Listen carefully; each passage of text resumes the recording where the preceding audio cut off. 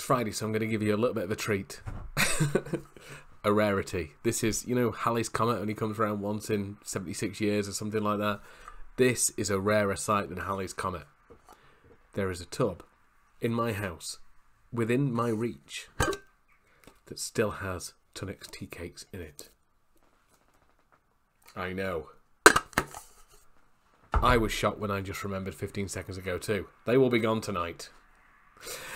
So, Friday, 3rd of December, time for another writing prompt. No ifs, ands or buts. Basically just me giving you a word you can use to kickstart whatever content you're creating today to get your awesomeness into the world. So, this is today's book. It's going to be this, Scale While You Sleep, by my good friend Chris Orzechowski. There we go. I'll give his full name. Oh, got to pose for the thumbnail. There we go. That's fine. So, this is Scale While You Sleep, which is email automated sequences for e-commerce brands. It's a pretty good book as well. So, a very good book. He's a good friend. So, let's go through this and let's see if we can use an e-commerce automation book to give you a nice little email kickstarter. If you are joining in on the hashtags, God, a little piece of me dies every single time I say that. Hashtag knife. I'm going to flick through, say stop whenever you like. There, okay, we'll start there. We'll go on this side, over here, which is a template. Don't zoom in. We're on the word here. Is that interesting enough? No? Let's go to the one to the left. Break. Ooh, break is a good one. Break is a good word. That means so many different things. I like that. Right, so let's do the here's what I do with this section. So, with a break, there's a couple of things you could do with this.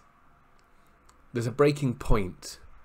I don't really like talking about breaking points and stuff. I should do, but I'm not a great one for the urgency in my emails. So, I would probably focus on the fact about it's important to have a break. It's important to have a Tunnocks tea cake every once in a while. It's important to have these kind of things. So, I would probably do that. So I would probably advise business owners, because let's keep it copywriting. Let's say I'm talking to business owners about copywriting. Very often they feel knee deep in it, like they're all in on stuff. They're getting information from left, right, and centre. I would say write an email stressing the importance of stepping outside for a bit, because your brain will process stuff, but it needs time. Once you've filled it with ideas, step back and allow the magic to happen. You can't just create ideas by sitting back and doing nothing. You need to fill it with ideas. But it's important to have that break. So maybe I'd focus on that in the copywriting process, because I think a lot of people think, a lot of business owners presume this should come naturally. That we just look at a blank page, create the sales page from start to finish, and it's done. But no, we go for wanders in the woods, we think about stuff, we smoke illicit substances, we gorge on high carbohydrate snacks. We do all these things to get our brain to process it for us. So I'd talk about that. If you're struggling with your copy, I would say go for a walk. But make sure you do the work first. That's important. So that's what I do with this, the word break. What about you? I'll give you, as long as it takes me to weirdly stare at the Tunnocks to figure it out. Oh, baby. Yeah, that got weird.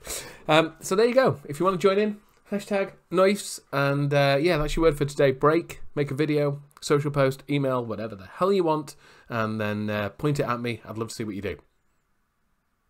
Goodbye.